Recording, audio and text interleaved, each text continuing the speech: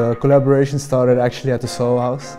I had a meeting there and Jeroen, the founder of Zenology, was sitting across of me and he asked me, what do you do? I said, I do daily paper.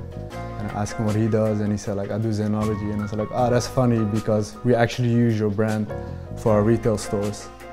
I asked him, can we create a fragrance based on our DNA? For me, it was very important to highlight the DNA of daily paper, and that's actually our African roots. So for me, it was very important to add ingredients that represents the founder's heritage.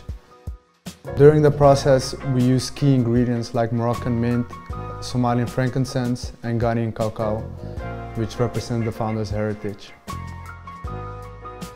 So all these ingredients we captured in a bottle and we named them Modern Nomads.